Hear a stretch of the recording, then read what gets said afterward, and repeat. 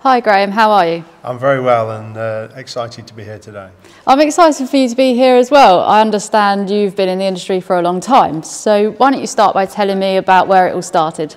Okay, yeah, been in the industry just over 40 years. That sounds a long time. Going back to school days, I spent a lot of time in the cabs of trucks. Not something that's generally that accessible nowadays. But on leaving school, I was an apprentice mechanic. I did some roles as a mechanic thereafter.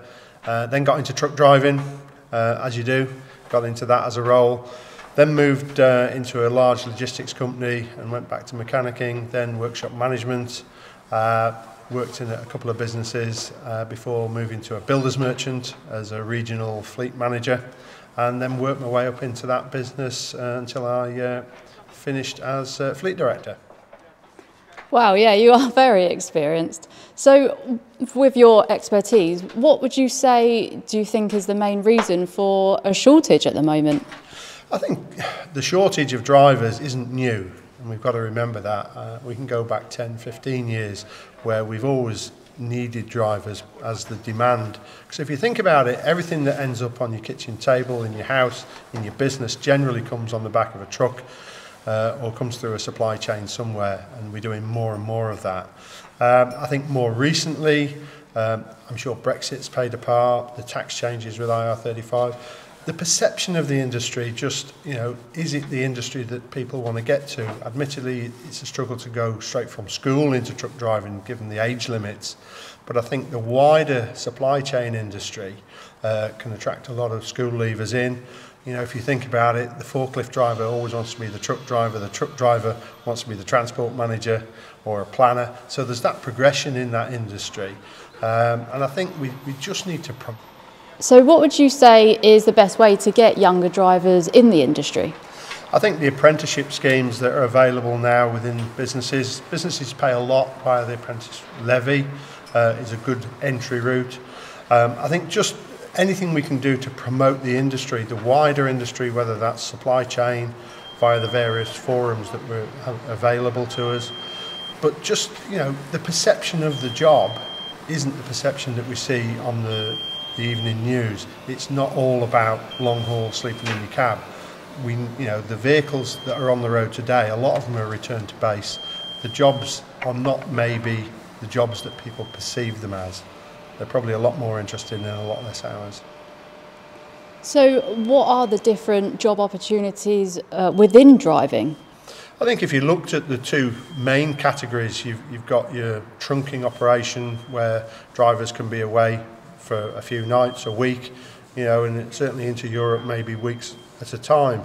But there's a whole sector of business that relies on transport and distribution for their own businesses, and it's generally a return to base operation.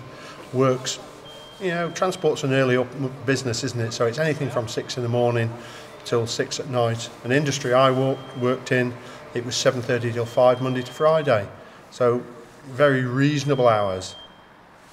And how diverse would you say the industry is? Can anyone be a driver?